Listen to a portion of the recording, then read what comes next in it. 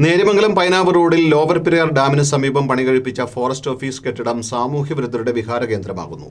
ലക്ഷങ്ങൾ മുടക്കി നിർമ്മിച്ച കെട്ടിടം നാശത്തിന്റെ വക്കിലെത്തിയിരിക്കുകയാണിപ്പോൾ.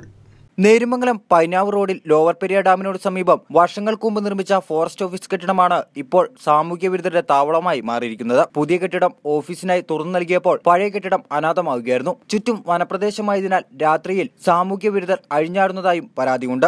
സമീപം മദ്യക്കുപ്പികൾ എറിഞ്ഞുടച്ച നിലയിലാണ്. കെട്ടിടത്തിന്റെ ജനലുകളും വാതിലുകളും തകർത്തിട്ടുണ്ട്. കെട്ടിടത്തിന് മറ്റു ബലക്ഷയങ്ങൾ ഒന്നും തന്നെയില്ല. സർക്കാരിൽ നിന്ന് ലക്ഷങ്ങൾ മുടക്കി നിർമ്മിച്ച വനം വകുപ്പിന്റെ കീഴിലുള്ള നിരവധി കെട്ടിടങ്ങളാണ് കാടുകയറി നശിക്കുന്നത്. ബന്ധപ്പെട്ടവർ മറ്റു തുടർ നടപടികൾ എടുക്കാത്തതാണ് സാമൂഹ്യ വിരുദ്ധന്മാർക്ക് ഇപ്പോൾ ഒളിത്താവളമായി ഈ കെട്ടിടം മാറിയിരിക്കുന്നത്. കെട്ടിടം കാടുകയറി നശിക്കാതെ സാമൂഹ്യ വിരുദ്ധന്മാരുടെ ശല്യത്തിൽ നിന്ന് തുടർ നടപടികൾ കൈക്കൊള്ളണമെന്നാണ് നാട്ടുകാരുടെ ആവശ്യം. Channel today Adimali.